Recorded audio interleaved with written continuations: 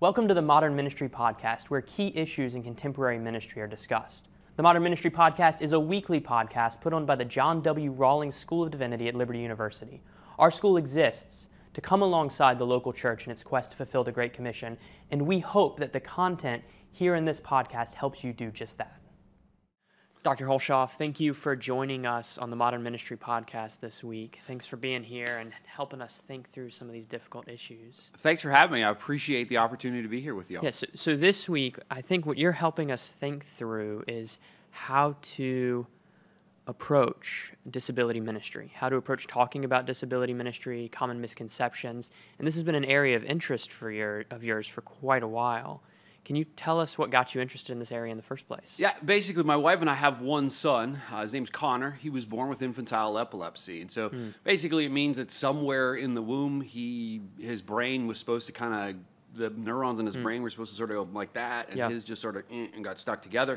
Okay. And so he had cortical dysplasia is the medical term for it. And so we spent first 2 years of his life trying to treat it, trying everything you could throw at it at that time to stop it, to prevent the seizures. Nothing really worked, but we were told early on the good part to his condition, as opposed to some people who are diagnosed with epilepsy, is that all of his epileptic brain tissue was on one side. Okay. And so they said what the advantage is for that is that we could always go in and remove half of his brain when he's old enough. And so when he was 2 years old, after everything we tried to get it under control, nothing had worked, and so when he was 2 years old, we made the choice. We made the medical decision to have basically the right half of his brain removed. Wow. What they did was they left the front and back poles in for stability. They took out the middle section. They took out this section here, and then severed the connection between the right side and the left side. So my son really does life on a half a brain. So he's 20 years old right now. He's kind of all over the place. Some things he's very much like a 20-year-old. Other things he's very much not like a 20-year-old. And so along the way, we've had the opportunity to be involved in a lot of things as it relates with disabilities, or just sort of see what is being done or what isn't being done with disabilities. And one of the places that it became very clear early on that isn't a place that's prepared for those with disabilities, the majority of them, is churches. They haven't thought it through. They haven't considered what does this look like. And parents are sort of left to sort of figure out how to make their own way in a church that may or may not be ready, willing, or able to do anything to help or to come alongside, to support. And so it became definitely a personal interest. It also then translated into an academic interest. I teach a class here, Theology of Suffering and Disability. It's also a professional interest. I'm a board member for a disability organization called the Banquet Network. Work with them as they help churches establish disability ministries. And it's also the area that my doctoral studies was done in. So it sort of hits a lot of different levels in my life as far as interest level. Yeah, that's fascinating. And I'm sure in large part, as you're approaching this academic question, having so much personal experience coming into it shapes and informs the way you reflect on the tensions here, especially within the church, and a place that should be, we would imagine as Christians, a place of belonging and love and hope and connection. But you mentioned a lot of times the church doesn't seem to be prepared for that conversation. Why do you think that is? I think it's just not something the church has really thought through. Yeah.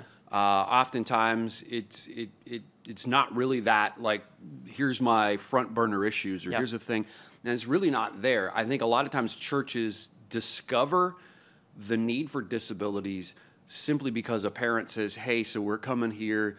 I got a son, he's in 8th grade. He wants to participate in middle school. We're not sure what that looks like. And they bring it to the pastor, and the pastor says, well, let me get the middle school pastor in, and we'll see what we can talk about. And I really think that from a leadership perspective, there's so much that that pastors, that church leaders are involved in, that it's not willfully like, oh, I don't really care. It's just there's so much going on. It's easy to overlook certain needs within the church, and one of those being, what does disability ministry look like? That makes a lot of sense. I also wonder, from some previous conversations we've had, if part of what goes on here is a a difficulty in even thinking about how to relate to the question. How do you use language? How do you use words? How do you imagine this issue playing out in our world? Do you discuss this as an issue of normality or abnormal, or is this an abnormal world where the fall has stepped in and caused problems? And so in that, how should we imagine the reality of disability in our world around us, theologically, informed by the story of Scripture? And what are some ways you've seen that this doesn't play out well among Christians and just among the world?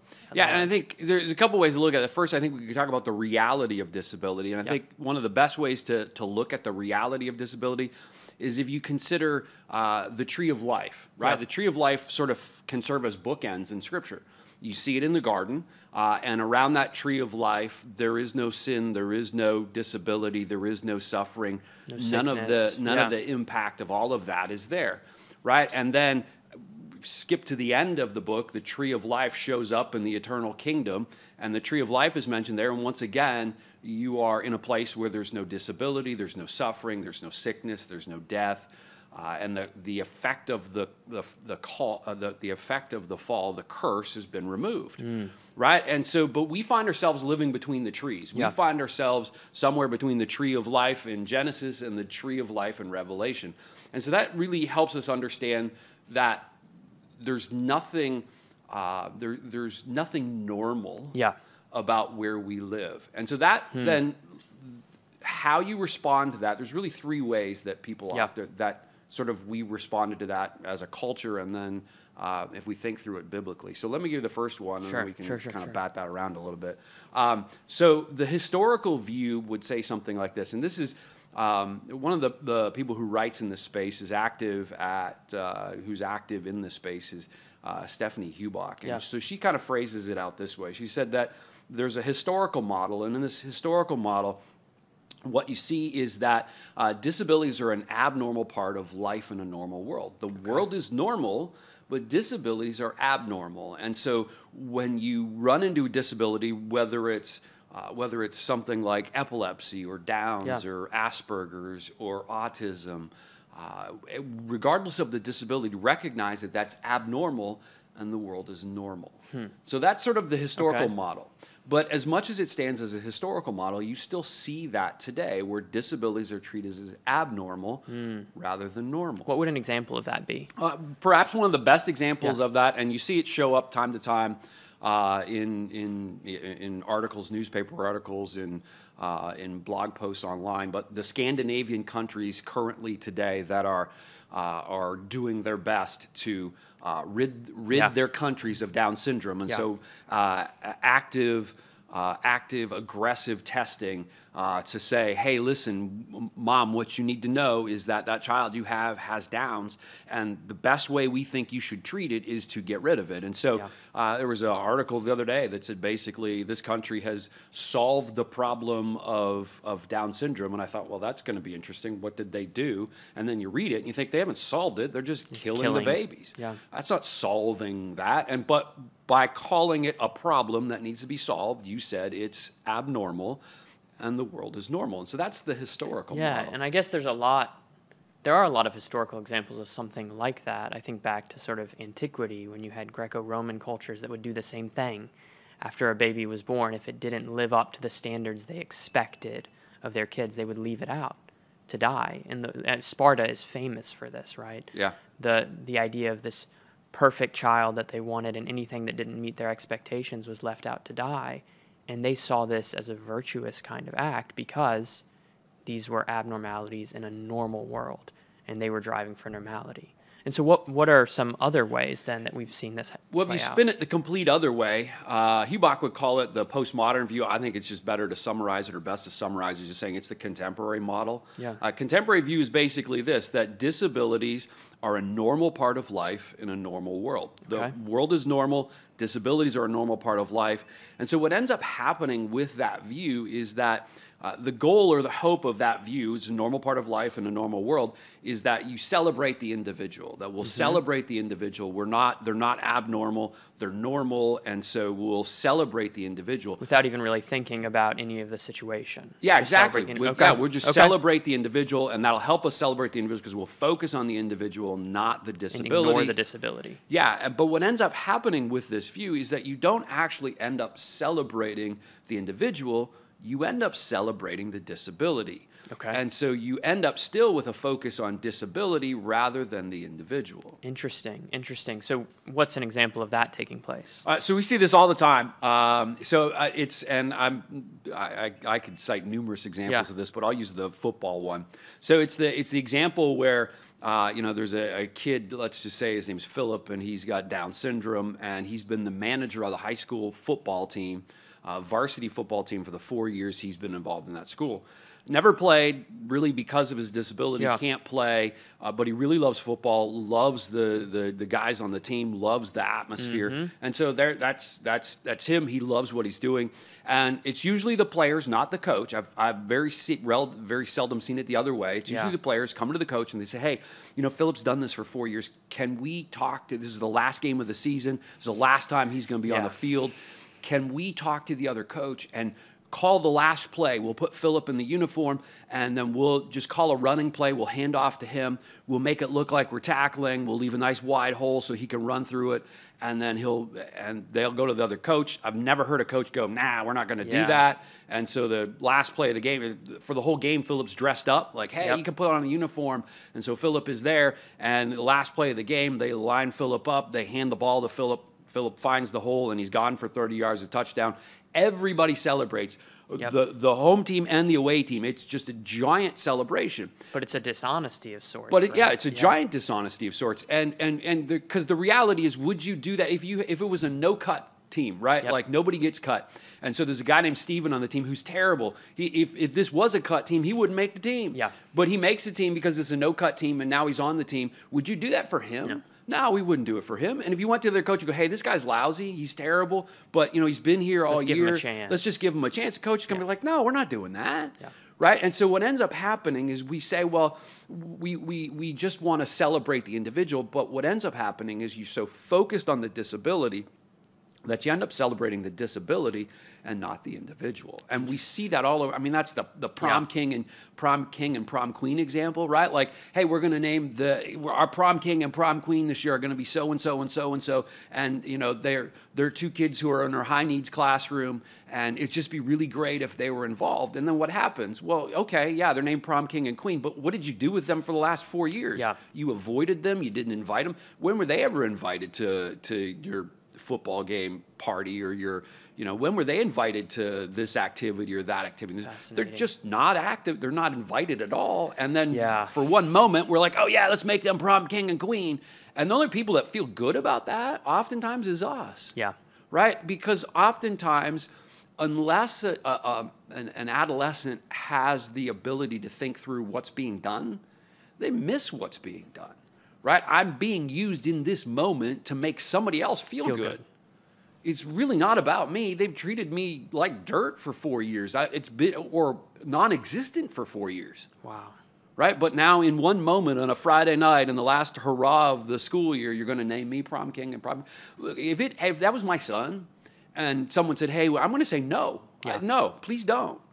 Unless that school had demonstrated throughout the year that they thought of him as the prom king. They thought of him and as included him. That he invited him to the parties, brought him in, treated him with community. Yeah, but no, he's not a prop for you to use at the end of the year so you feel well. And that to me really highlights that contemporary model where what you end up with is, well, it's a normal part of life in a normal world, and we're just going to celebrate the individual. Yeah, but what ends up happening is you actually celebrate and honor the disability rather than the individual. I wonder if part of that is, and I mentioned the dishonesty earlier, when you treat it and outwardly, your whole conversation, your language, everything you want to put forward as your face says this is normal, and you don't want to talk about abnormality at all.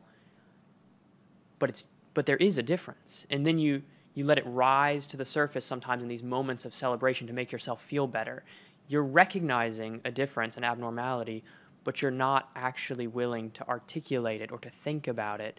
And so there's this sort of dishonesty, this veil over our eyes that then pops up at moments and leads to these situations where we're making ourselves feel better by, oh, yeah, we'll select them as prom king or them as prom queen.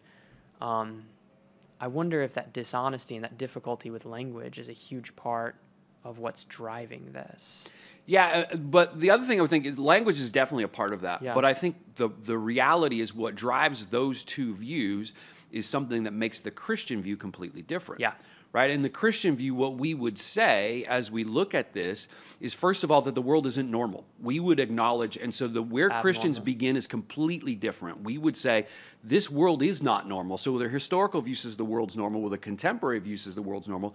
Christians come in and say, no, the world isn't normal. This is not as it was designed to be. Yeah. This is not as it was created to be. The world is not normal. The world is abnormal. And then to that, then, it allows the believer, it allows the Christian to say, disabilities are a normal part of life in an abnormal world. It happens with a high degree of regularity, but it is a normal part of life in an abnormal world.